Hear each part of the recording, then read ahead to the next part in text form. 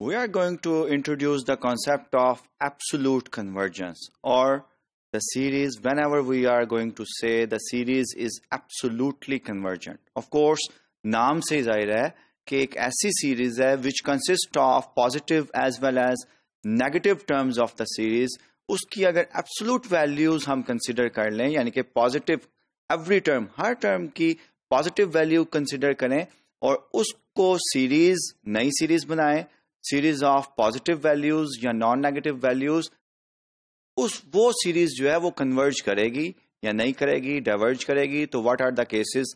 This is what we are going to discuss now.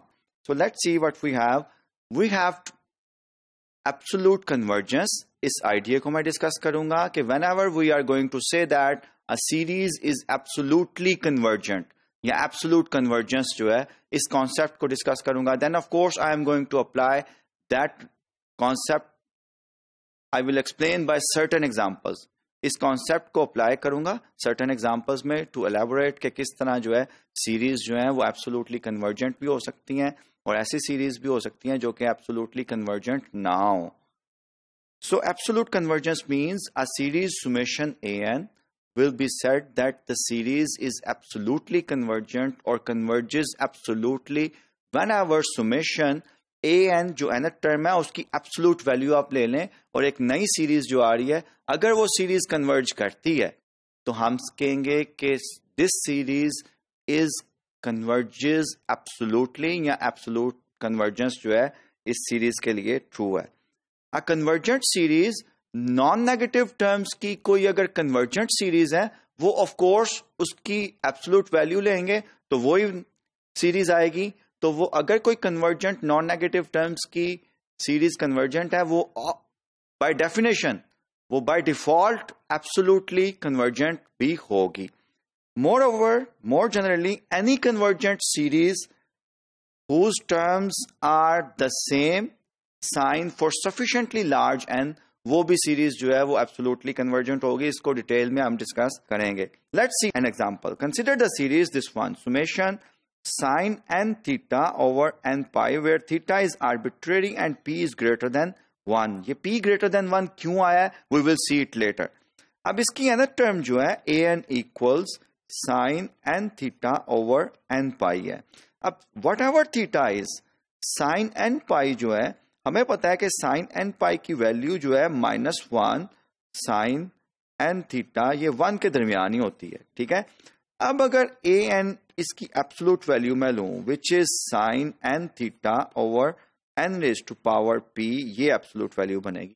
अब sign n theta की value जो है वो पॉजिटिव भी होगी नेगेटिव भी होगी. साइन n थीटा जो है वो क्योंकि -1 और 1 के दरमियान है positive. So this is the series which may have for certain values of theta positive terms. इसमें इस सीरीज में पॉजिटिव टर्म्स भी हैं और नेगेटिव टर्म्स भी हैं. अब हम क्या देखते हैं? हम देखते हैं कि sign n theta over n पाई की एब्सोल्यूट वैल्यू जो है that is always less than और इक्वल टू 1 ओवर n पाई. अभी मैंने बताया कि साइन n थीटा की वैल्यू जो है -1 और 1 के दरमियान होती है. तो एब्सोल्यूट वैल्यू इसकी मैं ले लूंगा तो मैक्सिमम पॉसिबल वैल्यू जो है वो 1 है. So this relation this inequality is true for all values of theta and for all n. अब ये सीरीज जो है ये series summation 1 over n p series जो है ये सीरीज तो हमने डिस्कस की हुई है. ये सीरीज कन्वर्जेंट होती है when ever p is greater than 1. That's why we have this condition. अब p अगर ग्रेटर देन 1 होगा तो ये सीरीज कन्वर्जेंट होगी. ये सीरीज कन्वर्जेंट होगी तो कंपैरिजन टेस्ट से we can say that this series summation sin n theta over n pi absolute value जो है this is convergent. So this series is absolutely convergent whenever p is greater than 1. ये यहाँ पे explain किया हुआ है. And summation 1 over n p is convergent if p is greater than 1. इसीलिए ये condition आ रही थी. The comparison test implies that this is sin n theta over n p absolute value is less than infinity whenever p is greater than 1. So this series is absolutely convergent. This series is absolutely convergent whenever p is greater than 1. अब Therefore, the given series converges absolutely if P is 1. If P is between 0 and 1, we know that 1 over n raised to power P जो है ये series diverge करती है. 1 over n raised to power P. This series is divergent whenever P is between 0 and 1. Now let's discuss minus 1 raised to power n over P. अब इसकी absolute value अगर मैं लूंगा तो of course that will be less than और equal to 1 over n raise to power p. अब जो है 1 over n raise to power p जो है वो डाइवर्ज करती है. So we can conclude that this series does not converge absolutely. और ये हमने वही एनी टेस्ट रिमार्क किया है. Any test for convergence of a series with non-negative terms is applicable to the absolute value ले ली तो पॉजिटिव टर्म्स होगी ना सीरीज की.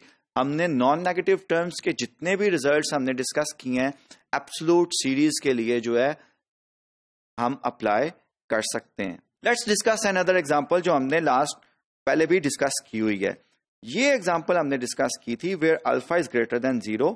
Now let's discuss whether that series is absolutely convergent or not.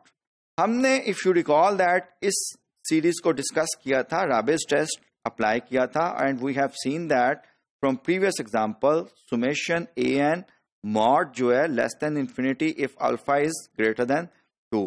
इसका mod ले लें, absolutely convergent है if alpha is greater than 2, and summation an mod is infinity whenever alpha is less than 2. Alpha equals 2 के लिए हमने देखा था therefore summation an converges absolutely if alpha is greater than 2 but not if alpha is less than 2.